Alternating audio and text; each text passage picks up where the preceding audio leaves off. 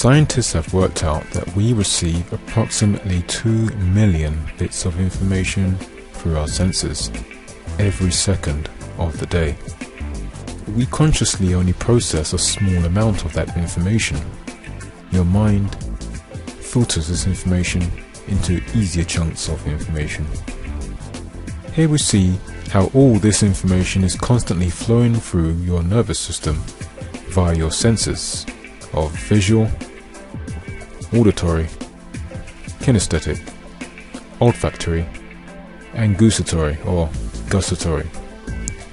So we're receiving 2 million bits of information a second through all these senses.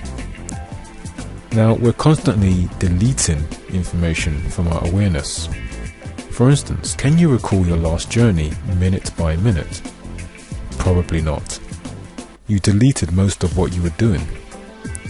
We also distort.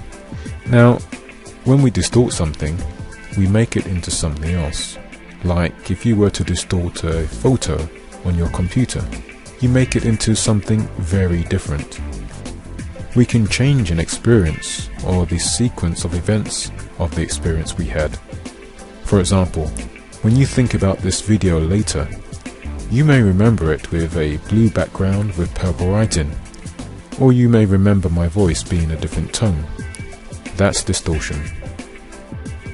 In addition to those, we have generalization. We generalize much of the information we receive. This is when you might say something like, "I always mess up when I do that." It's a generalization.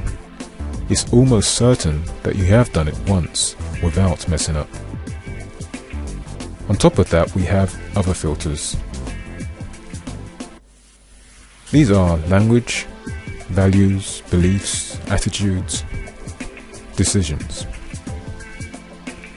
Values are very important. Values and beliefs are what we base our lives on. An example of a value is honesty. For you, honesty may be very high on your list of values. So you base your life around that value. The decisions you make, the friends you keep, the life you want to live, all will be based on this value. From filtering information through these, we inform an internal representation through pictures, sounds, smells, tastes, and self-talk. For example, what do you think of Marmite? Perhaps you love it. Maybe you hate it.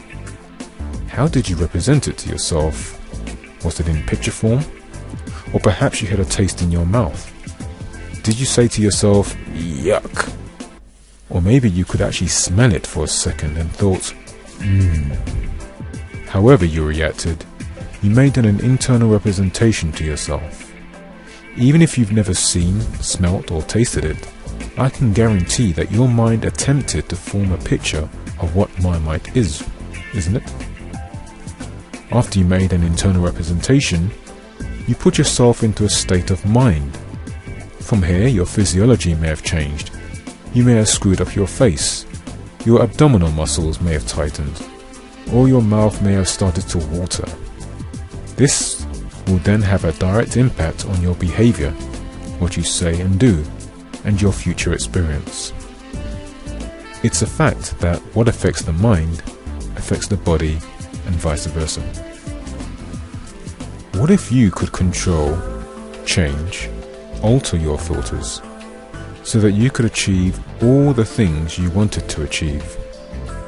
What would that be like for you?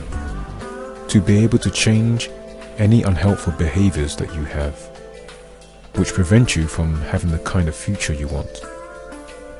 What would that feel like? Well, you can. You can have the ability, you already have the ability and all the resources you need to succeed. Visit the website today and discover more.